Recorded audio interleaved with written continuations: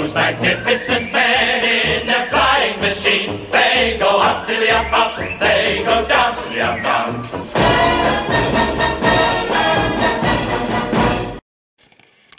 Hiya, right, okay. It's a quick video because I thought I'd show you anyway, so I'm going to do it now and that's it. We're in the living room now, I might add. So here we go with my fantastic games table. I might add this for sale because I can't really pass on it anymore. But anyway, never mind. Anyway, so like, here we are with the wing, right? As I explained yesterday, the wing is now all fixed in. This is the centre section that was on about. Your panels are all drilled ready. Okay, that's for the others, for the undercarriage. Here's the front here. So like I said yesterday, you pop it out, right? So your plate's in there, you put your plate in first. I'll show you a bit underneath after, but that plate's in, you put that in first, make sure it's all secure and lovely and glued. Epoxy resin in, okay. Alright, I'll come to that. So you've got that in first, so once you've got that in and you've screwed it all in down, screw your screws in, make sure they're all in situ and everything's in the right place. Then this piece here I made, that'll be, you've obviously cut this already to the size you want for the fuse. And you offer it up when the wing's in place and you turn the fuse round, obviously. I usually do it this way. You turn the fuse around and you just mark roughly round where the pegs are going to go and then drill it out. Okay, you drill it out. Right, and I might add, what I do then is just, once you've drilled it out and it fits in nice, which it does like you can see, I angle the hole so that the bevel down, if that makes sense. So you get the drill and you just bevel it so that the angle goes down so that the plane's got a chance to slide. The wings, see how it just slides in piece of cake. Nice and easy, okay? So that's how you do it like that. Right, that's that bit. I mean, I showed you on that yesterday, so that's the last video. So the only thing different on the fuse is obviously you strengthen these.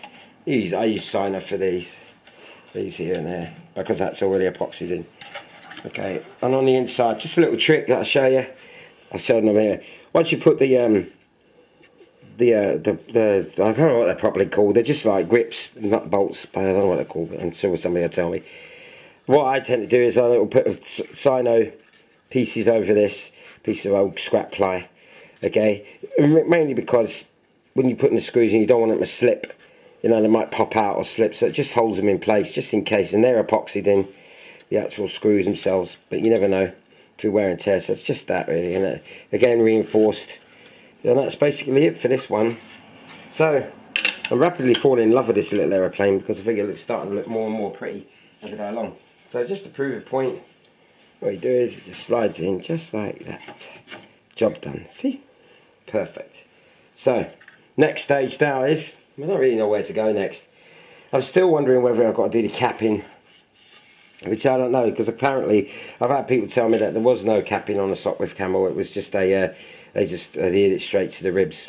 So you know, but I'm going to find out for sure on tomorrow actually. So next stage will be now is to go back.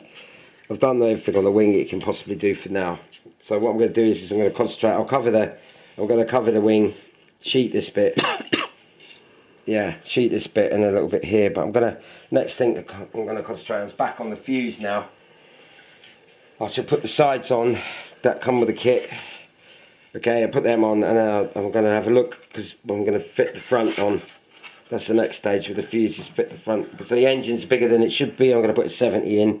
Mainly because I want the power there to pull it. So I'm going to shoehorn that in.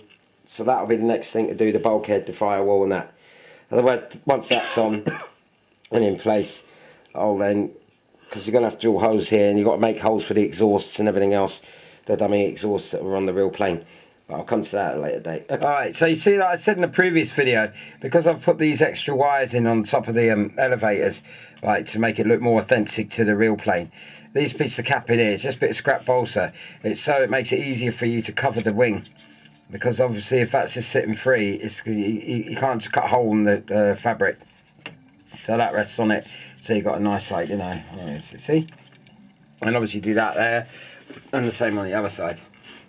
And that's one extra on that wing. That's that wing ready now to be covered, which I'm really pleased about. So that is really there. So that's the covering done for that. It'll be nice once that's ready. Oh, a bar from the middle bit, like I explained in the previous video. In the middle bit there's a bit of wood stain and there's a few rods and sods to go in there, you know. So you cover it all first, then you deal with that. Okay, that's just the way it is. That's what it's like on the real plane. Okay, so we've got that bit. So that's the top wing. Then you come to the bottom wing, the extras on the bottom wing that I had to fiddle with. Sorry if I'm moving the camera too quick, but you see here, my finger is there and there. These are not on the real plane, because on the real plane it has to have a hole in the wing, and the rigging goes straight through into the fuse. I thought about it in great detail and thought, well, for ease of like putting the plane together and also, you know, connecting the rigging up, it would be an awful lot of work and time consuming, and for what, you know, if you really wanted to make this, if it was a static model never going to fly, then I would have done it that way. But this is to be flowing, so that's how I've done it there onto the bottom wing. So when you put your rigging on, it'll just clip straight onto that. Problem solved. Okay, so that's that bit. That was a bit of extra on there I had to do. Then we'll come to the tailplane, the dreaded tailplane. So I explained the tailplane. Right, the actual tailplane here is not on the plan, so I put extras here. Again, these bits are in purely to make it easy to cover. Okay, if you just had them bare, covering it would be a nightmare. This here, I might add, is not on the plan. It's just to strengthen the tail, as flimsy as it is, but only I put this piece in, white glued it in. Okay, that's going to be cleaning the glue off as I speak. There you go. And that's because when the rigging goes in, there's a set of rigging that goes from there to there. I'll go back a bit because I've got one hand, sorry. The rigging runs from there to there, okay, on both sides, up and under the tailplane, and obviously at the top of the tailplane down to somewhere here. That's why these extra bits are in. Okay, here and here, where my fingers are and thumb. Okay, they were put in, they're not on the plan either, but that's for the rigging. Okay, and obviously I covered that because it's easier to cover that before I glued on the tailplane, got it all straight up. Okay, and then the rudder. The rudder itself is just self-explanatory, it's put on. Okay, so that again is already now to be covered. Okay, so they're all the little odds and sods to do before you start looking at covering it. And then the Pierre de Resistance is, I've been in millions of videos, I finally finished it. So, Mr. Stan the Man Pilot, I won't put it in properly. But see, there you have it. So everything's on, I'll take it out of the way. So you can see. Alright, quickly. Machine guns in, pilots in. Alright, the screen, this screen might not have been on the real ones. The original sopwith camels in World War I, but in the Shuttleworth collection there's a screen there. So I've made that like I explained in previous videos, so it's all in, all glued, all done. I might add, all this screen is put in with epoxy resin because it doesn't damage the, if you use UVC or PVC or whatever the bloody hell they call it, UHU, right, it actually tarnishes the glass, like the plastic, so that's that, ready to go. Okay, now Mr. Stan the Man is happy. Plus some jelly. So obviously that's done. So that's ready to go in. That'll just drop straight in. There's no problem with that. Okay, that will drop in lovely. Believe me. Right, so that's him out of the way.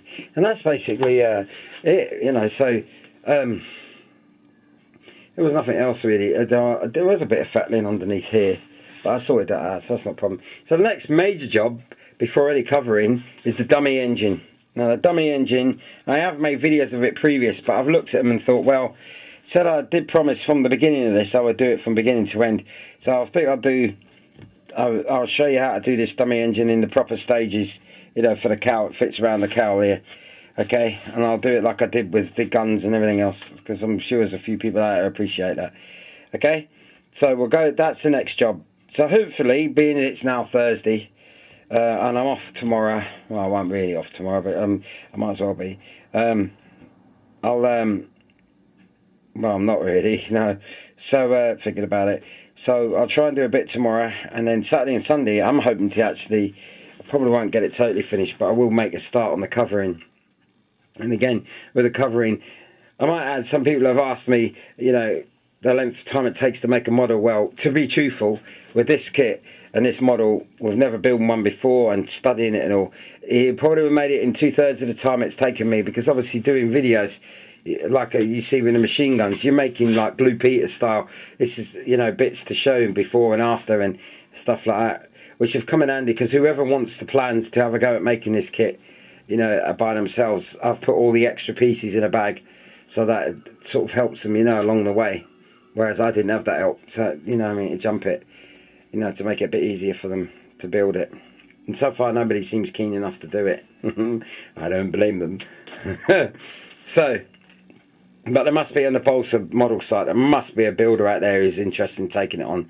And I don't want nothing for it. I'll actually send them free to anyone who wants to have a go at doing it. And if they want any, all the videos are there, so it must be really easier than the way I have it. Okay? So anyway, I'll stop blabbing now because that's enough. Alright, so, hey, tails. Alright, so the next job is the dummy engine and then the covering, and then when that's all covered, then the rigging, and that's it. Job done. And obviously when it's covered you've got to spray it, but that's another video in itself. Okay? Alright then. Thanks a lot, ladies and gentlemen. Goodbye. Jelly. Those magnificent men, those magnificent men, those magnificent men.